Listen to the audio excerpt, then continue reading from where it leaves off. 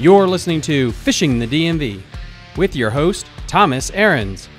Fishing the DMV is brought to you by Jake's Bait and Tackle, located in Winchester, Virginia. If that doesn't get you jacked up, I don't know what will. Good evening, everybody. Welcome back to Monday Night Live. We are back here for Jake's Bait and Tackle's monthly review of tackle tips, tricks, and what's been biting out on the water around near us. Can I please get a mic check for all the lovely people in the audience that are listening in? And while we get that mic check of what I need to adjust, we have a lovely smorgasbord of baits to be talking about today, and also a special guest, which I think we really need to get into, right, Jared? Yeah. So if you would like to MC this guy in. So Doc Galen Hefcoat here, better known as Doc. He fishes it all. He'll fish river, lakes. Grew up in the South, Tennessee, came north, and loves fishing. Just passionate about fishing. Getting closer to retirement. He's still got a little bit of time, but he's collecting all his stuff to make sure he has all his gear and tackle ready. So when he does retire, and you're prepping now for that. Just like getting out on the water. Just got back from the Susquehanna River. Yeah, I want to thank y'all for inviting me to be on the show tonight. I'm really looking forward to it because I have an addiction to fishing, collecting lures and this and that. So it ought to be a fun night. Well, have a lot of fun with this. We appreciate you coming. So let's kind of just get this shindig started. So we got some, we already got some nice little chatty chats. Let's see what we got here. Let's go with Curtis Cole, my man, my fishing partner. Sup, big dog? How you doing, Kurt? We got David Williams. Good evening, guys. How you guys doing there? And you got William Barnes. Audio sounds good. Perfection. So guys, we are going to be doing a call-in part of the show here. I have jerry-rigged this setup to hopefully make this work. Next live stream from now on, just this is a little PSA. The last Monday of every month, we'll be at Jake's Bait and Tackle to do a live stream to talk about the baits and also what's going on for the next month. So the last Monday in October, we'll be back here and we're going to be talking about November stuff, November baits as well. In that live stream, thanks to all of our Patreon supporters, we'll have enough money that I will have bought better audio equipment. So this won't be an issue going forward. We'll be able to have like 6 people on a call together. We'll be able to do live streams. It's great. But anyway, with that said, at the end of the show, I'm going to put up a 1-800 number. People who call in automatically win a gift card to Jake's Bait and Tackle.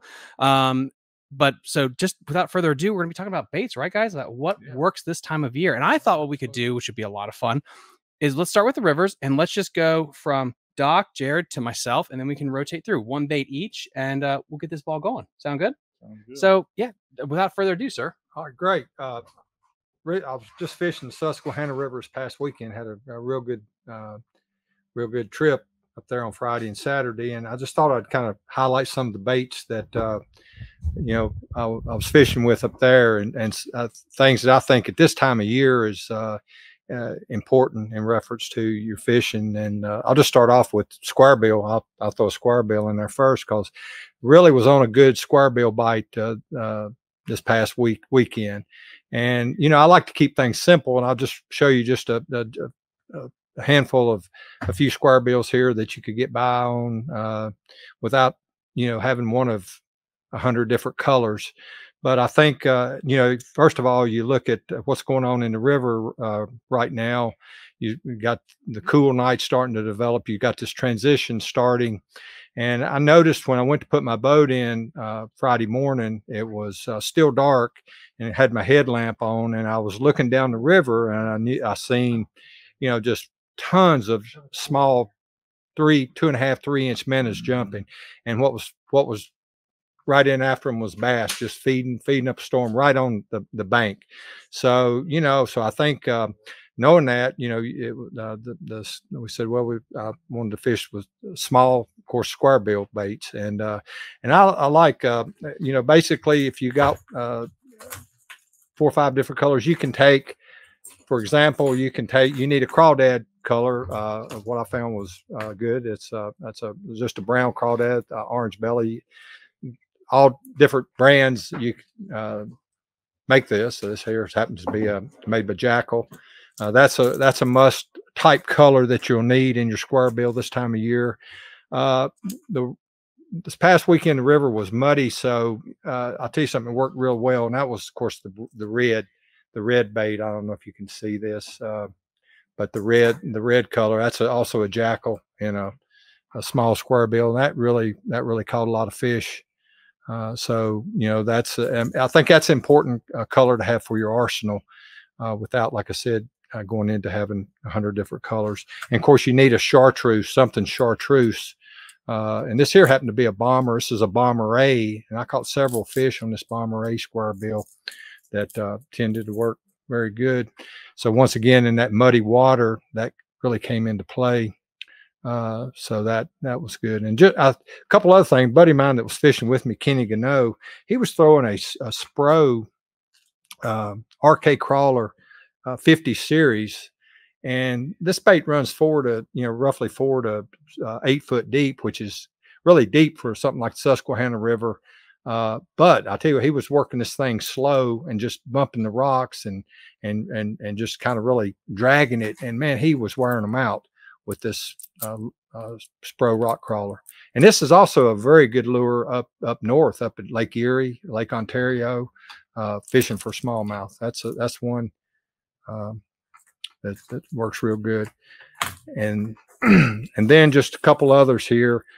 Cotton Cordell, you got a Cotton Cordell solid white, and this here I think is a not the bomber, but oh shoot, no, it's not the Cotton Cordell. Anyway, bottom line is it's solid black and a solid white, and you can take those colors and just about that really is all. You could do it all right there with those square bills right there. Bandit. Yeah, it's a black bandit, a black bandit, and then a white Cotton Cordell. And those handful of colors right there is really would cover just about anything. Now, at least in the river at this time of year. So that's me on the square bills. So I didn't expect was an absolute clinic. So I feel like underprepared, like the kid that didn't study for a test. No, he's the guest here, and he's got him lined up, and I like the variety, different colors. Do you pay attention to wobble, like tight wobble versus hunting? Yeah, absolutely. And right now, this time of year, I don't mind the wide wobble. Of course, earlier in the spring, or in the winter, you're going to want a colder weather. You're going to want a tighter wobble. So then, therefore, you're more pointed. Smaller bill, more pointed would work good. At that point. It's good stuff. But right now, I think this here and that those are good size baits to use right now, especially in the rivers. You're up. I'm gonna go with the Z-Man Willow Vibe. This thing right here is the Z-Man, like your chatterbait jackhammer. Without the skirt. Okay, so this is going to give you a little more subtle, lower profile look. It doesn't have the skirt. Put yourself a 3-inch, 4-inch paddle tail in the back of this thing. The camera angle right here, and it's got a small diamond-shaped blade on the front. It's going to give less of a vibration than the traditional jackhammer. But what I like about this, again, it's subtle, it's small, it doesn't have the big skirt profile. It's going to give you vibration, but not a lot of vibration. So it's going to be a subtle vibration. And I think this time of year on the river, you throw something like this. Doc's going to be talking about a scrounger head later. Very similar to the scrounger head, but Z-Man is a good product. Willow Vibe, put that up here for you to see. Willow Vibe right here, paired up with any paddle tail that you like, you prefer. You could probably even put a crawl on the back. I know you like doing that on your jackhammer. So, just experiment with your trailer, but it's subtle. They're seeing a lot of jackhammers, a lot of skirted baits. Something that's a little more subtle sometimes will trigger that strike. No, I think that's fantastic. Those are really good baits. I mean, I think it also, guys, it really depends on what river you're on. I think what's so interesting with all the conversations I've been blessed to have with this is the Susquehanna does fish differently just when it comes to the forage species. When I'm on the upper Potomac, it's a lot smaller bait profile that you have to do to get bit versus the guys that are winning the Susquehanna. They are throwing more almost like largemouth size stuff, like bigger shad profile, bigger, like you can catch them on glide baits. People are saying that. I have not had success yet, or maybe I'm doing it wrong on a glide bait on the upper Potomac for smallmouth, but the Susky you can. So 100% make sure you understand that, if you're fishing the Susky, you could probably get away with a little bit bigger profile versus if you were on the Shenandoah or the upper Potomac. With that said, I'm going almost pure Shenandoah upper Potomac here. And then this also gets into a question a lovely guest slash, as I tear up the whole backside, talked about with a BFS setup. And so what this is, and I'll be showing this off to a smaller camera in a minute. So part of my BFS setup, one of the best things I've come up with is you're taking this Fukushima head. And I know it's not called Fukushima, just chat. Yeah. Okashira, guys. I mean, you know, I say Baku and it's bang. So we get this. It's part of it. You're going to, yeah, it's Tom's Dictionary. Yeah. There you go. By the way, if you guys could please make this head in something bigger than a 1/8, I would love you to death. Like a 3 up to 3/8 would be amazing. Yeah, absolutely. Take this thing and then you're going to put a gulp minnow on the back of it and then put a dab of super glue on this thing, just a dab of it. And for some reason, you will outfish everyone else around you. If you're fishing grass clumps, if you're fishing a riffle or just any kind of rock, you're going to get bit fantastically with this. And it's a lot more weedless than a regular spy bait. If you guys know that have been following the show, my lovely wife, who's part of the intro, she started to use spy baits more often because it's basically a swim bait with treble hooks. And you can't go wrong with that. Just keep it above the bottom and you're going to just lean right into them. What I did find out with this type of swim bait is, because it's basically what it is, and I've watched them on live scope, they shark it. They will get up behind that thing and watch it for a minute and they'll hit the tail and then they'll grab the rest of it. Sometimes they'll take the whole thing at once, but a lot of times it's a delayed thing where they're going to push it for a second and then swallow the whole thing, which is like a winter time swim bait bite. So when you feel that initial hit, reel a little bit longer and then give it to them really hard. I like to pair this up with my BFS setup. I'll go 8-pound fluorocarbon line. This is Sniper Sunline. And then this is on a medium light Phoenix, which is my BFS setup. And then I'm going to go with a Daiwa reel. This is the smaller, like 100 Daiwa series reel. It doesn't matter because I don't really need a drag setup with this setup in general. If I am getting into a situation where they're going to be pulling drag, I'll switch to the Shimano Coriato BFS reel, which does have a really good drag system in place. And again, the comment section is always good at letting me know about my vocabulary mishaps. So that is one of the baits that I feel like you can throw this time of year and you're going to get bait no matter what the pressure is around you. And we got some fantastic comments already. Let's get into these right here. I think you know this guy. Yeah, O'Brien hit Mr. Henry. Mr. Henry. Spark Shad. So he is saying Spark Shad would be my choice. Spark Shad is also very good. The problem is that, so this is a fun philosophical conversation we get into. Let's go down the rabbit hole some. So here's the problem with Spark Shad.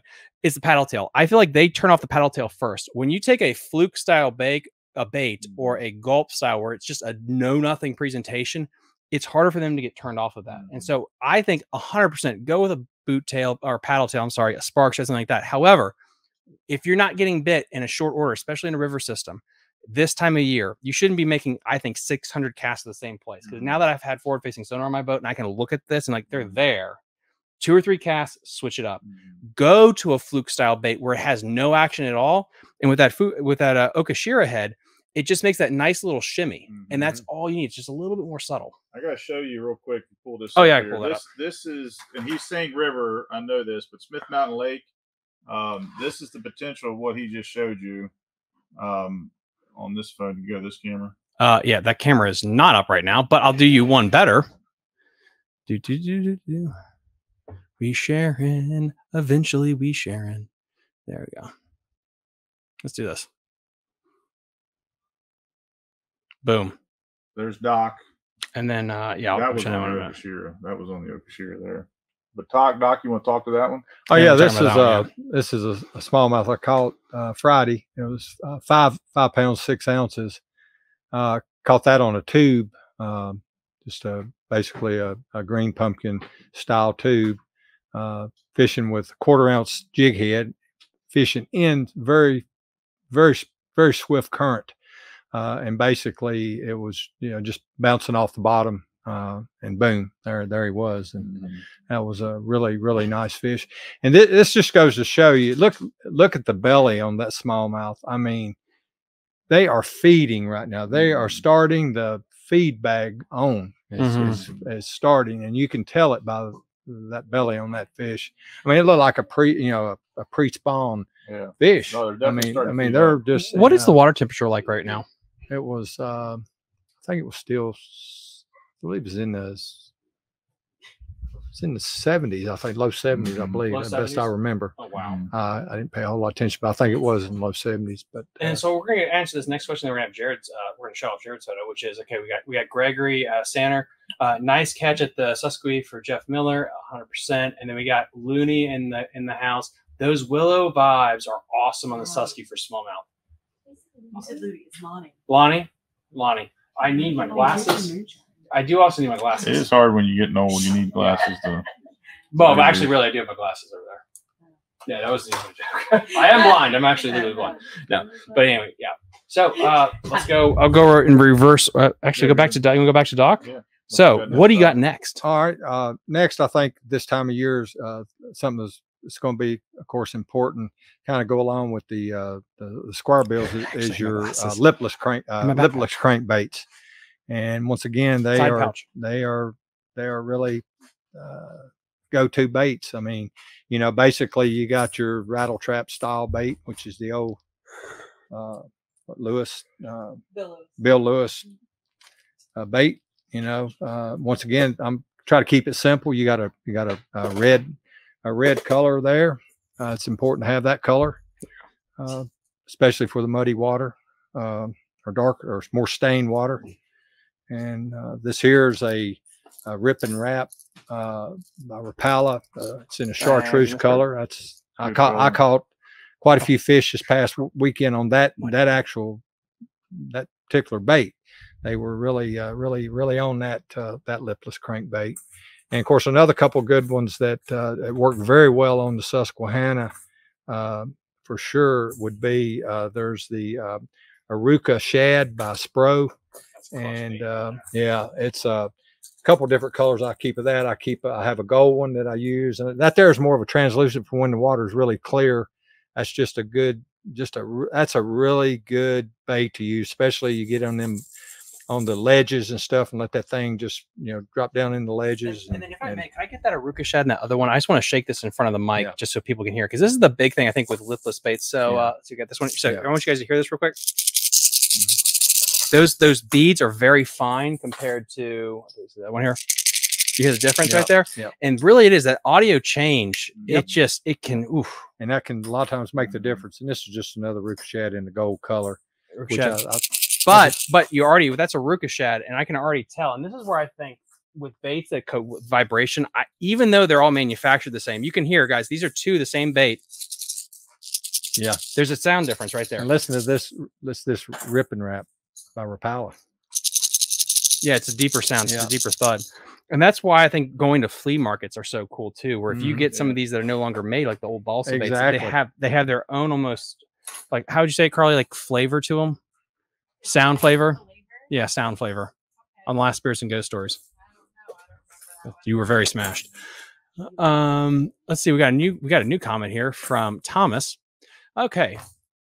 Jared, you read that. Jacka Rhythm Wag. Jackal. Jackal. She's probably trying to say jackal, but you look off the L. Rhythm Wag for blades, jig, hover rig, strolling in the smallest on BFS for tradition fluke style. That's almost a sentence, bud. You almost beat me into it. Fluke's another good choice. No, the hover rig is extremely good. That's another Japanese technique that's coming over here. We carry hover rigs. We'll have to check with Jennifer. I know she's running in the back right now to pull out some Japanese stuff that we have. Over there. Yeah, the hover rig is interesting to me. It seems like I don't know how well it works in the river systems compared to a lake. Can you talk to that at all? Like, is it more lakes? I think the thing is with the hover rig is it's very light, I mean, which is okay on the river, but it's definitely a light bait. And I really hadn't used it that much on the river. I have used it in the lakes, but it's, you know, basically you got a nail weight with a hook, essentially a hook on it. And so it's just don't have a lot of experience on the river with it. I think the idea of it's very, very is really. Oh, you want to announce what it is? Interesting. Oh, yeah, actually, that works, Jenny. Just hold it up to the camera. That works fantastic, actually. There it is. Rhythm Wag. Yeah. It wags. It's the rhythm. And he's talking about that on a hover rig. Hover rig. Yeah, I could see that would be I could see that would be a great. And the other big thing is the hairy dice too, or whatever. I guess it's called hairy dice. That's sad almost. That's actually. I believe it's made by Death, but it was crazy for a while there. That was selling on eBay for like $100 a pack when it was like real hot because you couldn't get anywhere else. Crazy. Yeah, it's crazy how much stuff is. Is that the name of the dealer or is that the name of the brand?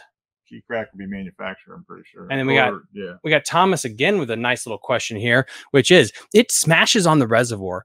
If they have the rhythm wag, I'll be calling tomorrow. They 100% do, but you better be calling in fast. And then drop fishing in DMV, please. Just cause honestly, I don't have anything to give away.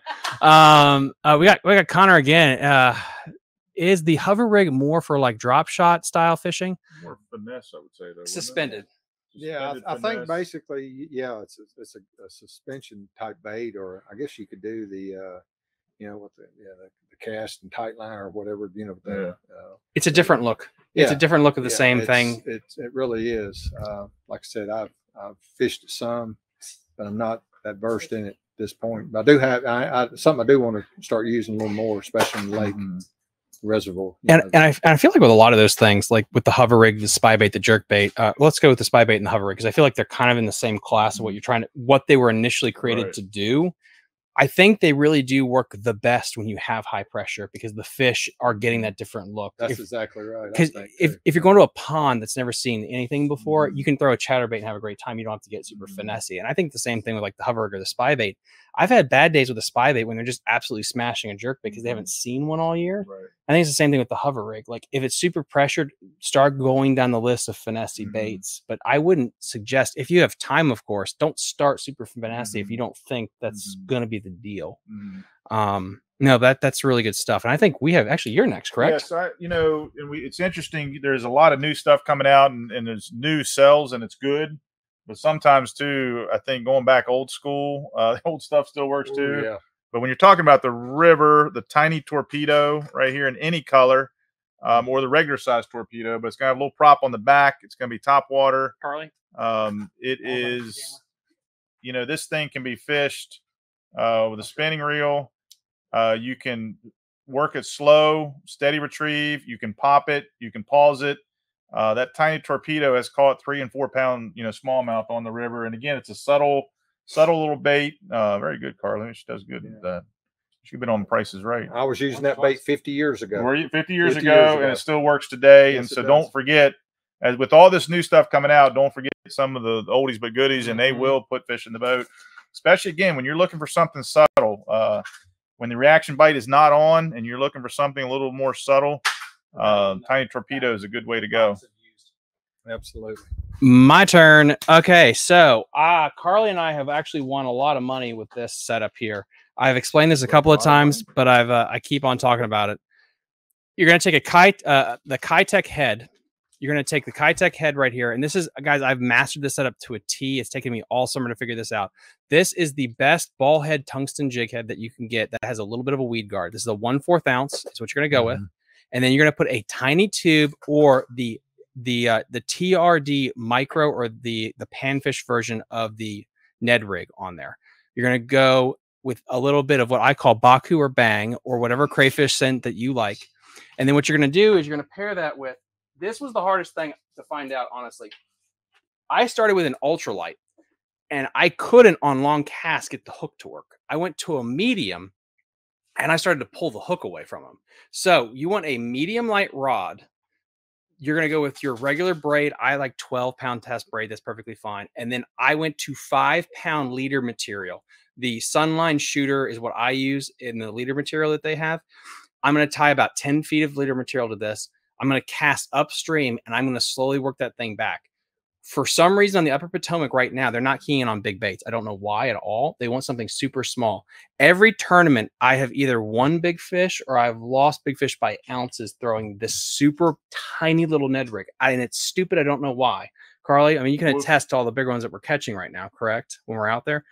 It doesn't make sense, but it's always back of their throat. Well, if you heard Doc, the very first thing you said when on the Susquehanna when you put on, you saw a bait fish that was small, and so when you pay attention to that, like 2 or 3 inch that size right now, regardless of river or lake, that's what you're. That's what they're, and so that's predominant. Match the hatch. I think that's why. No, 100%. And the one thing I'll speak to is people really hate going with super light gear when you're fishing when it's not super heavy cover, like the Susquehanna, maybe you're dead center, you're dead nuts of the river. It's a little bit deeper. It's Lake St. Clair, big slack on the Upper Potomac or a big portion of the Shenandoah River. The drag is your friend. you're going to set the hook. And this is what I learned this summer. It might not be always, but this is what I've learned so far. When you set the hook and it shoots off like a pod rocket, it's about 6 inches long.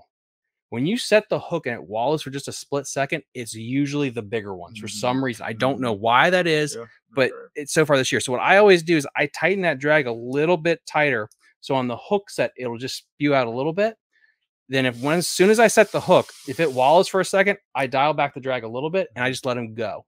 And that'll keep him from jumping a lot of times. We've only had, Carl, like what I think we've had like one jump all year that I've hooked, one of the bigger ones. And that's because, unlike, no offense, big on you here, if you pull straight up to the sky with these things, they're gonna want to shoot up to the, now you help giving them assist by taking them 80 feet over your head, but generally speaking, the harder you pull on them, the more you're going to get them to come up. If you're throwing, I think, a treble hook or something like that, the more they come out of the water, the higher probability you have them coming unhooked.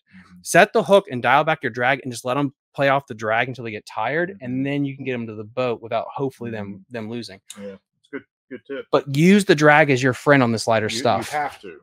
You absolutely have to. Fish. Yeah. And I get it. You see them jump and you think, like, if I could just winch them to the net, but those smallmouth are so hot this time of year. You don't want them near the net when they're jumping and being all Looney Tunes on you. Right. But yeah, that's my power setup right now. Oh my goodness, we have so many questions here. Okay. I'm going to say that's Nicole.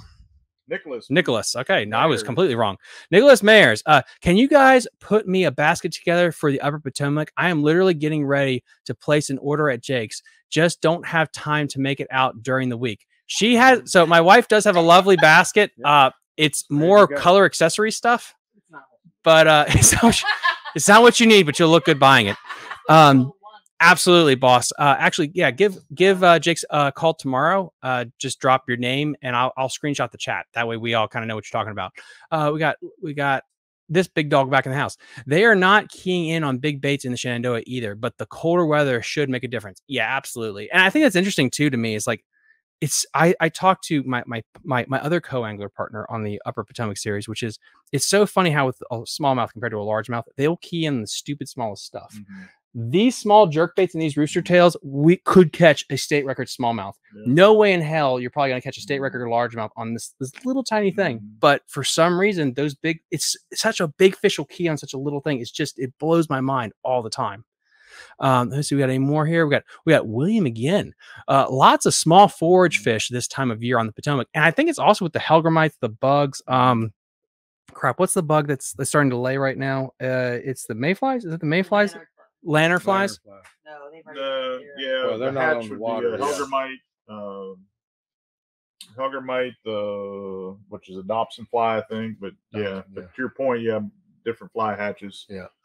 Which is, again, tiny baits. Like, it's all tiny baits. Old school baits are making a comeback because anglers have gotten away from them and the fish are not accustomed to seeing them. 100%. I mean, what is that new jackal bait that's coming out that looks basically like a jitterbug on steroids? Drift fry for the next comment up above that, Thomas again. That's actually it might be it. So we got it here from Thomas. Look up the jackal drift from Bio Rigs. 100%. We're going to be looking that up on more computers that I'll eventually have, guys. It's coming. It's coming. We got Brian Henry there. We're going to get back to our little rotation here. Question for Doc. I've never fished Susquehanna, but is drop shot an option on the river? Sure, it would be, but I really don't really drop shot there because basically the current and the rocks, and you're in a that type of situation. Of course, I guess if you got in a wintering hole or something like that, the right time of year, drop shot would be definitely an alternative. I'm saying you can't do it. I just don't have a lot of experience drop shotting on that river. But you're pushing. I do drop shot. I mean, you go up north or go up to St. Lawrence, you need or depth. Lake Erie, or Lake Ontario. Definitely, and that river. I enjoy drop shot. I mean, I do like using that method or fishing that method, but I really don't have a lot of experience. But the current on the Susquehanna, the current is stronger. Like, it's wider, stronger, just pushing more. It would definitely be harder. Yeah, usually for when I'm able to fish Susquehanna, and I feel I'm not going up there to tear up my boat, so I got to make sure that the levels where I really feel confident that I would be happy, relatively safe. I usually like the water to be at least 4.5. I mean, you can there's people fishing a whole lot lower than that. Now, don't get me wrong, but for me, I mean, I like a lot of times I end up going by myself, which is not a great idea in the first place. But I like to make sure that I got plenty of water that I can run relatively safe. Now, I usually feel pretty safe on the Susquehanna at 4.5 foot on up to but or I've actually fished it around 4. You got to pick and choose, but that's that's the thing. And when it's up around 5 foot, it's usually 5 or 5.5 foot or whatever, 6. It's usually really I mean, you got some good current ripping through there, so it would kind of limit that type of fishing. Now, I know some of the guides, I'm sure they got plenty of experience probably using drop shots, but not me. I think that's a good question about current. I know this is a little bit of a side tangent, but I do think like when current starts ripping, the nice thing is it does compress them into specific areas where you can target them. Do you think, in a general rough sense, what current at what RPM, or and I know that's not the right nautical term, but is that current so low that it doesn't play as much of a factor on the rivers? Like right now, on the Shenandoah, there's like a water issue where it's not flowing at all.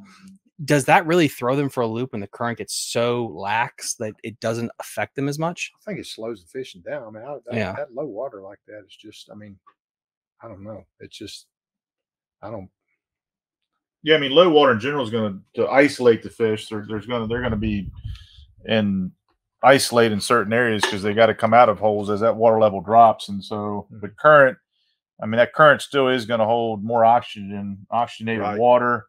And so, but as far as how fast that current's moving, think about smallmouth too, though. And they're used to that current. They're strong swimmers, and they'll still like your crankbaits. You can burn those things, and they're gonna catch up to it, and they're gonna eat it. So, I don't know that it affects their feeding behaviors any, because they're eating fast, they're eating hard, especially like you say as the temperature drops. But yeah, I think, like I said, I think when the water gets real low, especially if and definitely in the warmer.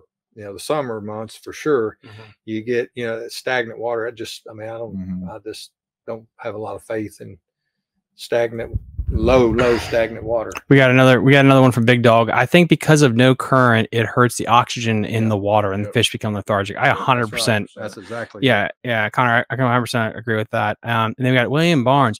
River current is measured in cubic feet. Yeah, I know, but I can't think. I mean, let's be real here. So. That's a lot for me right now. But this is a question I can think about, which is, Thomas, is live scope irrelevant on the river around here? Absolutely not. Live scope is never irrelevant if you know what you're doing with it. I fish on Big Slack and Dam 4. I think, no, maybe it's Dam 5. So it's called Four Locks and Big Slack are the two big dams on the Upper Potomac. And Big Slack is actually pretty big. You can run full throttle for me, which is about 65, and it takes you about 5 to 6 minutes to get to the end of it. So it's not bad. There, you do have enough depth where you can see a lot and snipe some fish. Now, again, with that said, I've only sniped 2 fish all summer that have actually helped the bag at all. But the thing with live scope is not about being on a snipe. It's about data. When you pan that thing out there, you can tell real quick how much life is going on. And this is, for some reason, the one thing I saw with live scope this year when I was fishing with my wife or with Cole, my other partner. If you saw life minnows moving around and there's some small ones up high in the water column, you knew you're about to get right. When you'd scan through there and there was nothing, there was no minnows, there was no little things on your screen, it was dead. No one was catching stuff. And I pieced that together when I would shine my light through there and I look around and no one else is catching anything. And it was so weird how that was. So that's where I think live scope is so good, is the information you can gain. And what I also pieced together, and I'll stop talking and give the floor to everyone else, is if you saw someone blast through the river on a jet ski or someone that went up there, that wake would shut them off. And I think it's because the area we were fishing was 6 feet or shallower. And with that shallow of water, a boat pushing through there, it kind of did something to them. So I don't know. I just think that's interesting. That's pretty interesting. Yeah, something to that. In reference to live scope, my live scope, I don't use it that much on deeper rivers. Like if you go down to the Shenandoah and you're fishing down toward the dam where you got deep water, that's fine. But I've just really, in like you're fishing 3 foot of water or something like that, I just don't get a lot of use of my forward live scope. But I tell you what I do use, though, is side imaging. I use that a whole lot. And that's basically, you suddenly you get in some fish and you say, well, what's going on here? And you side image it, you say, oh gosh, that's just, you know, rock bowl-sized rocks just all down through there, you know, or whatever. You know, it kind of gives you an idea of how to, you know, pattern what's going, or if the fish are starting to pattern in some way. But I do use my side imaging on like the shallower rivers, and then like I said, if it's, you know, if I got 6 or 8 foot of water, I can, you know, I have used a live scope, but once again, it's just as a tool. By no means does it put more fish in the boat for me. It's nothing more than a tool. And there's a lot of controversy going on about live scope now. But you know, that's, once again, I think it's technology. Yeah. It's you know, it's like, you know, me as a physician, you know, if I didn't welcome technology in medicine, I mean, just think where we'd be, you know, where we'd be in medicine today if technology wasn't welcomed. But once again, I'm not, you know, I still think there's a lot of people bring out other points that maybe I'm ignorant on about what's the long-term effect is this going to be. But the way I use my live scope, by no means is it create havoc. It's not by any way endangering the fish because I'm not loading the boat with them because of live scope. You know what I'm saying? Yeah. That's right. Yeah. I agree with what you're saying, but to play devil's advocate, because I know somebody right now is on the keyboard, is in your profession, lives are on the risk. And as much as probably, let's say, Ray and Frank believe it, they're Monday nighter, it doesn't matter. So I think that's the difference when technology stuff is where people get butthurt about that is it's so expensive. I don't think people try to make stuff black and white. And a lot of times there's gray areas there and it's complex. And this is what we talked about the last live stream. We talked about live scope is if you told all these big tech firms, we're no longer going to take more technology or whatever, the sponsorship dollar from them will dry up. And so you think you're being clever by doing that, but I think you're going to shoot yourself in the foot. And all of a sudden, Lowrance, Humminbird, Garmin, there's going to be less money for them. So they're going to spend less on the sponsors. And but I don't think a lot of people think that extra step about how everything's entwined with technology and sponsorship dollars right now. But bait wise, I just went. You're up next, right? Oh no, Doc is. Go for it. I'll kind of follow up on your top water, the tiny torpedo. Top water, I'll tell you right now, I think my two go-tos are the Whopper Popper. These are the baits that are done. And basically the 90 series or the 110, and you only need 2 colors, bone and black. Bone and black, you can do whatever really you need. Here's the black, that's in the 90 series. Ooh, wow. I'll take that one right there. Carly, can you show this one up to the camera? This is actually a Chapo in a kind of a bone color. That's in the 90, I think the 90 series. And these are actually. But this, I'll tell you what though, the 110 bone is probably I've caught my best fish on that one there. It seems like you might not catch as many, but man, I tell you what, when you get a fish on that one, it's usually a really good fish. You're right. And what I do with that is I upsize that back hook, and my catch ratio it seems to be a little better by upsizing that hook.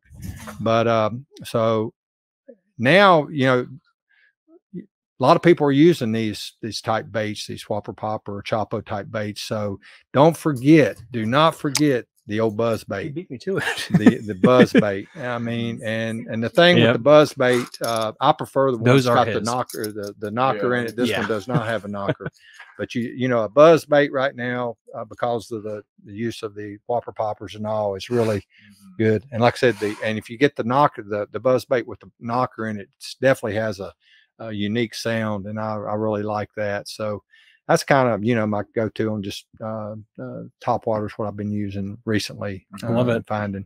You're up.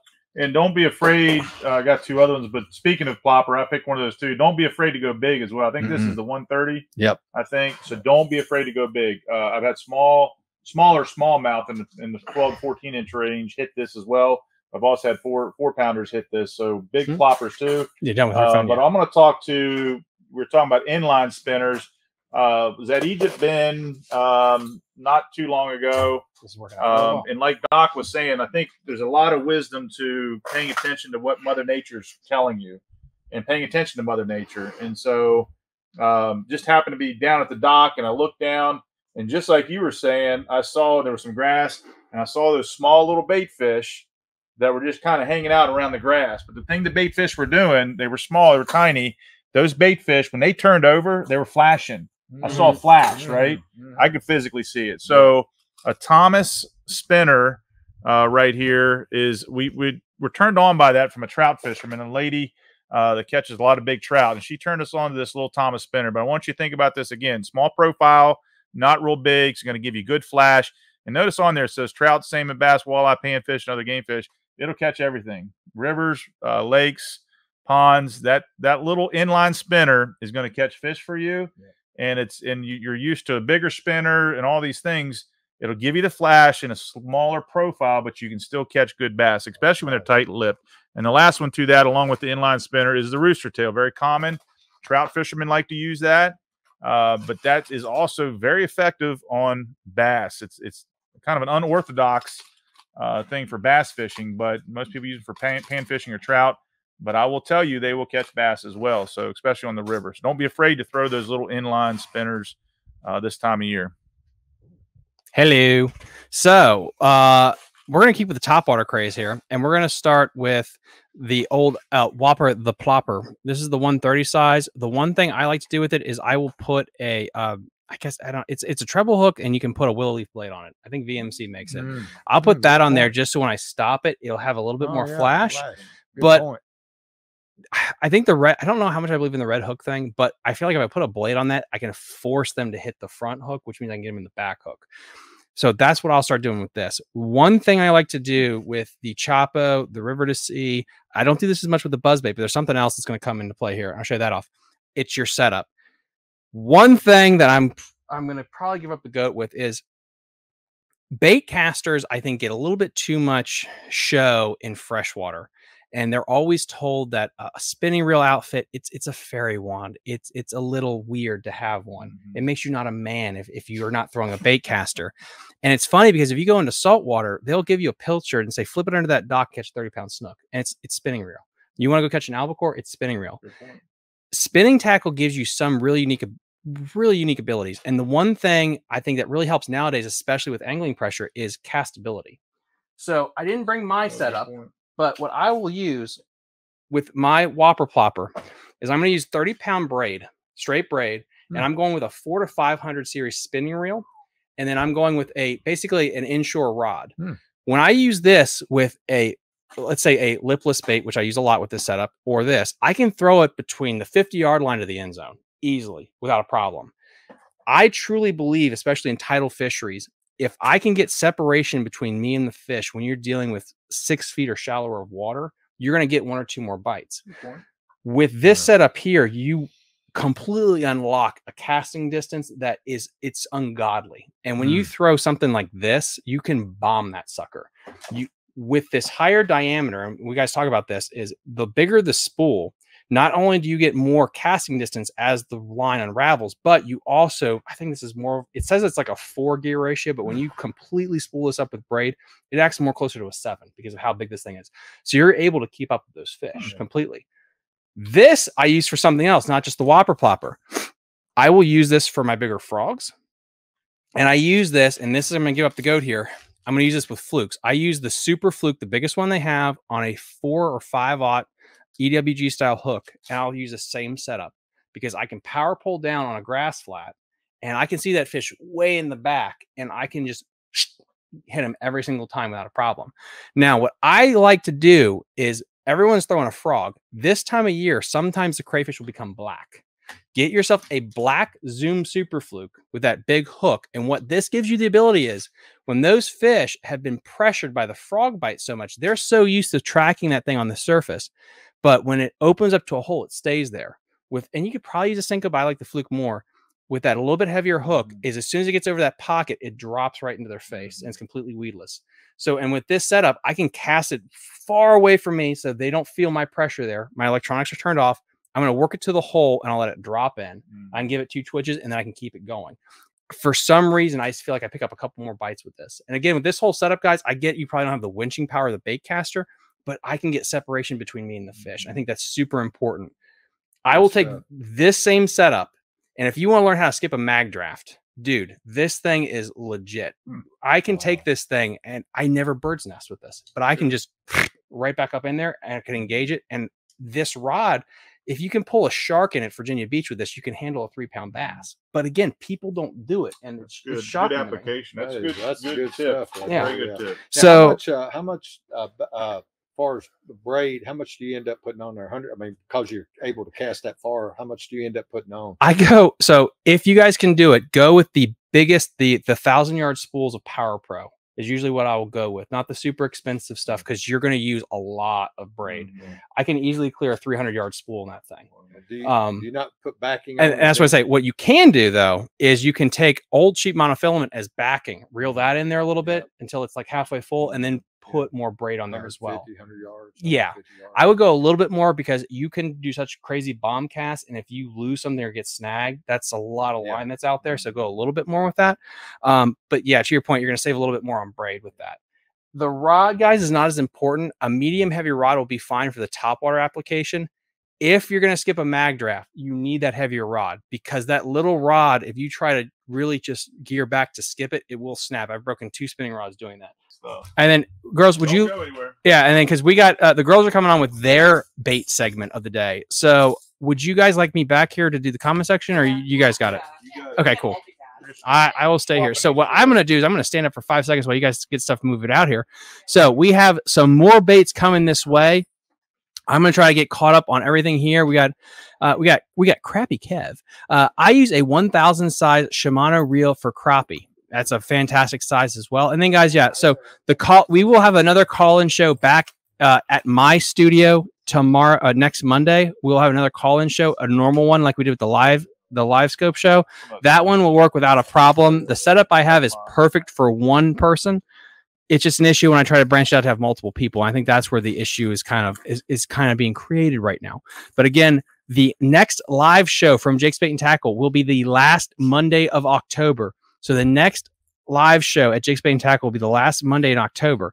All Patreon supporters are allowed to come in here and shop. We're going to start with them, and then we're going to open up to them. We're going to keep a limit on how many people are allowed here, so we don't have 200.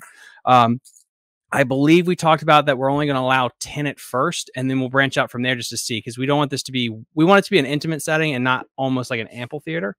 I think we got our people here right now. Sweet. So, all right, perfect. So what I am going to do, guys, is I'm going to step out of here real quick. You're leaving us? Just because I would like to use the restroom.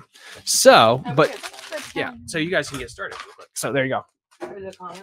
Nobody's gonna want to talk to us anyway. No. Oh, they're gonna want to talk. Trust me. They're gonna. If anybody has questions on what it's like to be Tom's co-angler, I would be happy to answer any and all questions. So Tom told me to just run around the store and basically pick out what I would fish with for the fall season. And considering I just purchased a new reel, which is like the color of a unicorn, basically, I decided that I wanted everything to match, and it's going to look like a unicorn. So I found, hold on. I found this one, the Sleeper Gale. And I don't know that if it's a good bait to fish with over the fall or not. But the sleeper gills are good for colder weather. Actually, you actually very smart. Was I? Yes, because they have the dark sleeper, which is a little smaller version of that. But what I was told when I bought those was the sleeper gill is more for colder weather. So you're right on that. Perfect. See, she's smarter than we give her credit for. Okay, so you're next. Oh, I'm next. We're supposed to go back and forth. So I'm doing more of what we got new in. My bucket's huge, y'all. You got a lot. So we're going to start with some of the stuff you see. Carly is my favorite person because she does all our TikToks. But and the funny thing is our camera is so far away. I know. I feel like It's hard. It's hard. I'm going to move it closer because they're not here to Micromanage. We can do whatever we want. Yes. Yes. You look like you're off-roading. All right, that's better. All right. You got a pretty reel. Yeah, she did. Remember, we got to see her TikTok about the pretty reel. Okay. So mermaid. I'm going with her there. So I bought some cull shads. I bought a bunch of cull shads, but the only ones they sent us so far are the saltwater cull shads. But the cool thing about my rep told me, you know what, get the cold shatter, the saltwater ones, because the colors are great. I mean, mermaid, cold beer, cold beer. That's a good name. This one is like Silver Flash. I mean, this is just your white. So if you're really wanting to get a cold shad right now, I do have salt waters in 2 different sizes, but these are great colors. So that's what he told me to get. Super duper. But mermaid. We're going with a Halloween theme. Yes. Yes. Is it my turn? Yeah. All right. So then as I was going down the aisle, I was like, wait a minute, we're coming into October, my favorite time of year, Halloween. Okay, let's get spooky. So I saw CT spinnerbaits, and this one is, it has like little splatters of red. It made me think of like blood. So I was thinking Friday the 13th. Jason, right? Okay. So so we're gonna go with all the CT spinnerbaits that I found. This one is orange and kind of like a dark green color. It's bluegill. It's okay, that's fine. It's bluegill. It's fine. All right. So I thought pumpkin, all right, and then the very last one that I found was a buzzbait. And it's black. Oh, you can't really see it. Oh. Hold on. Here, over here. Over This there. right here. There you go. Oh, It's all black, but you can't see it all. there you go. It is. All right. All right. Black Halloween. The Yay. cool thing about Chris's stuff, he hand pours the lead, he ties the skirts. Yeah. Like, I mean, he does use collars. So a lot of people will ask about that, but he does use collars. Chris is awesome. Great guy. I'm next. So more Berkeley, because what is the hardest thing to learn about fishing? You know, that's actually a good question. I think That's the hardest thing to learn about fishing. for me, interestingly enough, everybody asks me if I fish, and I don't. I know that's blasphemous for you guys. But the good news is for you guys, I say that if I did fish, I would have a preconceived notion of what I should buy for you. But now I don't. So I just go around and buy what you guys want. From what I hear is like the time of the year, like all this stuff, like we always say, all this stuff in here works sometime of year, somewhere, but you just got to find the right time to use it. I think that's the hardest part about fishing is like all these things you can use and you know how to rig it. But the point is you got to learn when to use it. Yeah, I would agree with that. And then also just like being patient, which I'm not a very patient person. Yeah. So you just have to like give yourself patience and grace. And you're not going to be good at it right You're not away. going to be good at it right away at all. No. And Tommy asked if we're getting baptized or if we're going fishing. Curtis Cole said you got the pretty reel. Yes, I cannot wait to show you on my next She bought it TikTok. today. I bought it today. Yeah. It's here. More Berkeley, because like I said, Carly does these TikToks, so you have seen these, but they came out with the Champ Minnow. It's now, well, they've had the Champ Minnow. It was bigger, so they've downsized it because the Gulp Minnow, like the guys already talked about this, the Gulp Minnow. Yeah, right. Fishing tournament between me and Jared. That would be awesome, actually. So the Gulp Minnow, they have the 2.5 inch. There's some new colors. And then, so they brought out the Champ Minnow, which they had these bigger. They just made it the 2.5 inch size. This one I picked Daniel's pick because the color is called Daniel's pick. And if it's named after somebody, it's got to be good. Halloween perch. And smelt, like, you know, everybody needs smelt, you know. Smelt? Yeah, smelt, because that's bait fish. That's your Okay, basic got it. bait Curtis fish. Cole. Okay, say this again. Now that I got my Well, mouth. I No, we already said talked it. about it. True, but so anyway, you got the pretty reel. Just Rainbow make sure trout. Everyone that's New color. watching on YouTube gets that. So the next one here is from Thomas. Much better. Oh, we moved the camera. Yeah. Brandon Solis, what was the hardest thing to learn about fishing? You guys already answered We that, answered that. correct? The next one was Jen, fishing tournament between you and Jared. Did you hear that, Jared? So So it was actually pretty funny though. We went to Smith Mountain Lake during COVID because our family was together anyway. So we just went on vacation together. And I went fishing with them one day. Jared handed me a bait caster. And I was like, what are you doing? I didn't catch anything, but I'm also late. I likes to sleep. So I wouldn't get up. He was always gone at the crack of dawn and back. And then so he came back and got me and Dad and went back out. But yeah, I only bird nested a couple times. I didn't do too bad. All right, Carly, you're up. All right.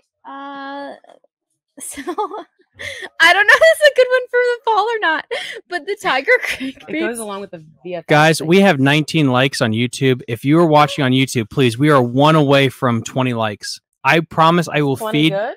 20's better than 19. Good point. So I promise I will feed my wife dinner tonight if we get up to 20 likes. I'm so hungry. So this one looks like a cute little bumblebee, and honestly, I just picked it up because it's cute. But somebody was talking about the griffin though, but it's tiger crankbaits. It is hand painted. It's called a griffin. Well, so that is a blank. That's the Megabass griffin, and they just painted it. It's very cute. Yeah, but I love it. Your turn. Going with crankbaits. So again, new Berkeley brought out.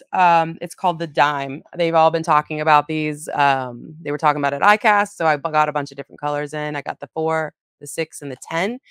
This is their Rapala DT. You know, so that's what their takes up. Got 21 likes. Oh yeah, I get dinner. You guys asking? Yeah, so different depths, that kind of thing. So this is their run on that. Pros are really talking big about this. They were really pushing it at ICAST. So I got it in. So I did my new stuff order from Berkeley. Woohoo! No. All right, so I really like frogs, and I thought it was cute. And then Tom said it was actually a good one to fish for fall for some reason. Actually, I just learned why by listening to the show like 20 minutes ago. Tom mentioned that the crayfish end up going darker over the fall winter time, and apparently this will catch them. What is this? It's a lunker frog for $9.49. And then also, guys, this part of the segment is brought to you by Willie's Moonshine, I believe it is. Oh, that's shoot. It's been an hour and a half. That's gone. Yeah, that's faded away. Oh. And it's anyway. All right. For every comment down below, one of them will take a shot. Oh shoot. For every new comment, they will take a shot. Oh shit. Oh, sorry. I'm allowed to do that. Okay, I'm sorry. Yeah, that's fine. Okay. So more stuff. 6th Sense. I'm seeing a theme here. It's pretty. See? We're winning. Yes. There's a comment. Jared? Oh no. We need your hands I'm on the seeing a screen. theme here. It's pretty. Yes, exactly. That's the point. Take a shot, Carl. Yes. Okay. All right. So I got some new 6th Sense stuff. For a while, we've had the whale. Jared, show these up to the camera. And the flush. I've had those in for a little bit. That's not what we're talking about right now. They're so delayed. Good God. I mean, it's working. We're doing fine. But thank you. So we've had the flush and the whale. I have a couple of different colors of those. So they came in, the swim baits from 6th Sense. And to go with those, I got like little whales. Yeah, they have little like fins on them. Oh my God. What are they supposed to catch? Fish. But what kind? Shit, you're in a bait shop. Yeah. What kind of fish are the they're whales big. supposed to catch? They're big, so I would assume a largemouth. But anyway, so to go along with those, we have the Divine spinnerbait, the underspin. I'm sorry. We actually gained viewers. Sorry, the Divine underspin. That one's the weedless. That's the axle underspin. It's supposed to make it weedless. I guess the hook shape. Yes, actually, it is the hook shape. A couple different colors, a couple different sizes. These have been asked to brought in. One. So those will go with the flush and the whale. That looks Halloween-y. That is the bluegill. You like that bluegill color? I really do. Mm-hmm. Why do you like that bluegill color? I don't know. It's the orange. Yeah, it's the orange-red combination with a little bit of yellow. It's a nature color scheme. It's good. It's fall. It screams fall. It does. Autumn. All right. Is it my turn? All right. So this one I got. This one is by Bent Rod Fishing. What is this called? This is his square bill. It's just a square bill. But I thought it looked badass. So I didn't go cute, but I just thought, hey, that looks like Darth Maul from Star Wars. And I've seen a lot of people dress up as Darth Maul from Halloween, so I liked it. Yeah. I mean, and so it's funny you say that because he has a lot of crazy colors. He does. I pulled out these because that is his ploppa, I think he calls them. I think Doc liked that one. Who pulled that one out? Tommy did. Yeah. No, I didn't. Anyway, so Daniel Charles, he's a local guy. He paints these, and he actually has one called God of Thunder. That always makes me laugh. But we do have a promo going on with him right now. So if you buy the right bent rod lure, you win this that he painted, but it has to be the right one. I've predetermined it ahead of time. So you have to buy one. And if you get the right one, I will give you that belly shad. So just come in and buy them all. We got another shot right here. Oh, I already took a sip. Brew Tank. Brew Tank at Smith Mountain now. Holy hell. This ain't the Potomac. Getting a trip with Billy next year. Oh, thank you so much. Yeah, that went well. That Billy Cole's episode went extremely well. We want to thank you guys so much for that. And again, if you guys haven't, and I just want to say this, if you guys go to my Patreon, you can see my 5-year plan. Once we hit 1,000 subscribers, I will be giving away 1 free fishing trip per month to help support all the guides that come on the show. So Billy Coles, Travis Eaton, Jeff Green, just to give them a little bit of support, because all these guides, without them, they're the ones that are on the water 24/7 that really make any of this possible, because they're the ones that give us updates on not only the river health, but what they're biting as well. And so I'll get off my high horse. We'll get to this last question. I'll give the mic back. I mean, she ain't wrong. Bluegill is good. I just love the sarcasm in that comment. I read it. Well, she ain't wrong, but not sarcasm. He supports me. Thank you. Yes. All right, I think it's my turn. Yeah, I think so. All right, so literally, I don't know when is going to be a good time to use this ripple cicada, but it's hella cute. And it actually made me think of Mothman. You know, like. I was speed cranking Smith today. Fun. He's so cute. When do I fish that? Shot. Take a shot. Yeah. Wait, you give it to Jenny next too. I gotta fill you guys is up. it empty? Yeah. It's empty. Carly, just click. That. That's over there. Okay, but I want to know, when do I fish this? So I would imagine when the cicadas are out there. So like, remember match the hatch thing.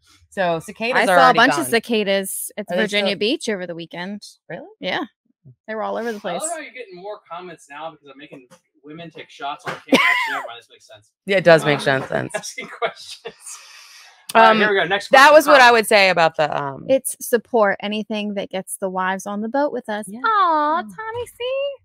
He gets it. But do you want the wives on the boat with you? Thank I feel you. like there's he filled it up. No, he didn't. But the question is, do you actually want the wives on the boat with you or not? Ooh. You did. That hurts. Actually won. So yeah. First lure to catch anything at Lake Frederick wins hands down. Ooh. Ooh. Right, is that a question or a statement? I think that's a contest. Mm-hmm. That would be a really good video. Okay. All right. So my turn, right? Yeah, it's your turn. Still doing more Sixth Sense. I was showing these to Carly earlier today. I had to get instructions on how to use it. Somebody asked me it's a treble head. The cool thing about it is if you show the back of it, it tells you how to use it. So you basically line through and then you can add your treble and you can put it in the back of any swim bait to make it bring lunch and snacks. That's pretty sexist, I think. I'm just kidding. Oh, Greg, you don't count. You know what? You're not honestly wrong. I won't show so anyway, so the treble head that was asked. Somebody asked me to bring that in there. I thought it was pretty cool. You turn any swim bait with the treble. You can rig it with the treble. Yep. Yeah. And should I keep going? Because I have keep more going. than you. That one you don't want to do that one. Yeah. More Sixth Sense. So they were talking about the tube earlier, talking about it being anytime, anywhere, best time. The Krube, it's not new. This one's called Milliken. No, that's Goby. It is like a crawfish tube. I mean, it's pretty cool. This one's a red one called Fire Craw. It's a Krube and a Krube. It's a tube and a crawfish together. It's a Krube. Hence the Krube. People are asking about those. And then the newest thing people were bugging me about. I made a TikTok on that one. Yeah, it was good. Mm-hmm. It was good. They're asking about was this juggle minnow. I've been told that the action on these things is spot on. They're good for live scope. Oh, Jenny's got to take a shot. We just got one. I will take that challenge. Oh, he talked that. That was a while ago. There's like 6, so we're giving you less shots. So. There you go. Anyway, so those are the Krubes, and then the juggle minnow. All right. Again, guys, if you don't know, if you're just tuning in, because we just had a big fluctuation of more people, for every question that's asked, the ladies have to take a shot tonight. Is it my turn? Yes, it is your turn. Okay. So we're going to go back to me picking out baits that match the color of my rod and reel. And I chose Jackal. Ooh, the Mikey. This is one of Jared's favorites, too. Hold on. Shot. Shoot, your turn. Crappy. Crappy Cav. My wife reads when she gets on the boat. Oh. That's not bad. My mom would do that. Like, especially it's a nice day outside. Yeah. It's really nice. I'd be happy if I just hang out on the water. Oh, see, Doc's gonna buy a crib. Look at him.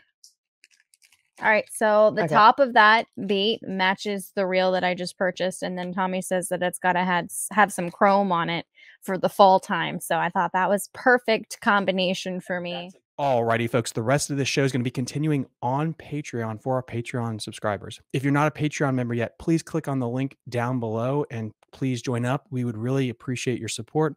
Otherwise, link in the episode description to everything that we talked about today, and we'll see you next time on Fishing the DMV. Bye. You're listening to Fishing the DMV with your host, Thomas Ahrens.